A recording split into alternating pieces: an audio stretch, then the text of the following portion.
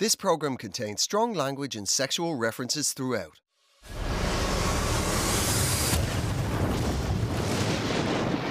Got one foot on the platform, the other foot on the train. But that shit was not right, man. Like, obviously, there's a big miscommunication. I'm not nasty, I'm not argumentative. I shouldn't have said anything.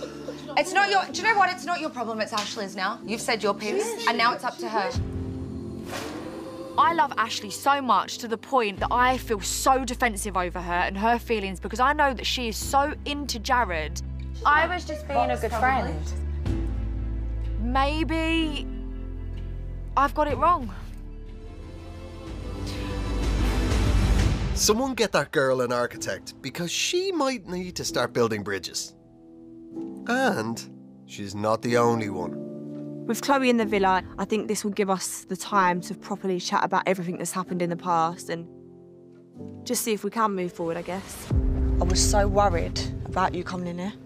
I can't believe that you was. I was. I was shocked. Like, when I walked in and you was crying and stuff, I couldn't believe it. I was thinking you were going to come on and start on me.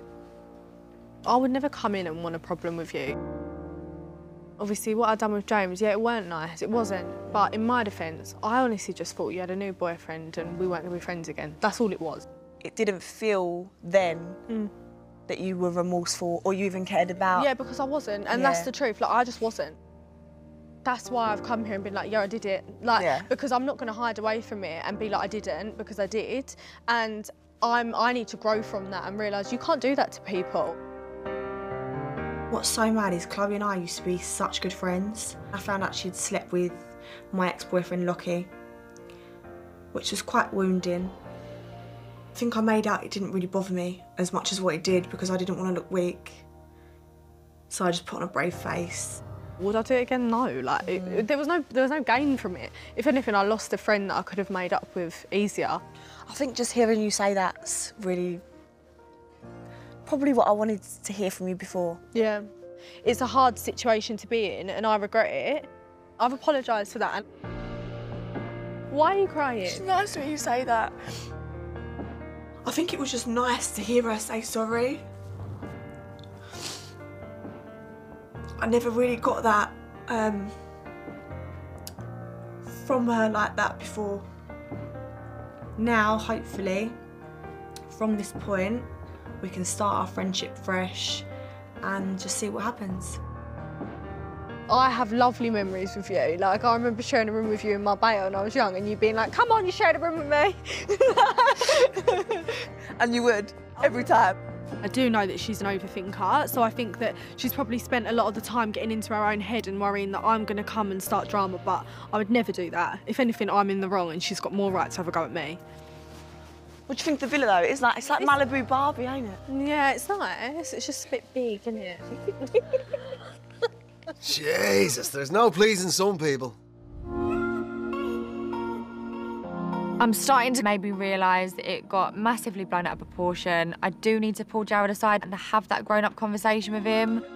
Listen, I want to say, right, I should not have came at you like that, and I'm sorry if you feel like you've been personally attacked. I got put in a situation where I felt very, very ganged up on for no reason. I came in here, I found a connection. I even said to myself in my own gut, was like, I want to take things a little slower. I would have never thought that me and Chloe would be in an argument. But how are you gonna just stick up for somebody and you don't know both sides of the story? I might look tough on the outside, but I'm a sensitive dude. And I thought that me and you, I thought we were sweet, honestly. Like, you've helped me with a coffee machine, we have a little banter. It's like Chinese whispers. I say something to IVD, or IVD says something to her, and then she then gets in her head about it, and then Yaz is like, yeah, but he made this comment, and I'm like, oh my God, hang on a second. And then we're all getting paranoid thinking, oh my God, is this girl gonna get hurt?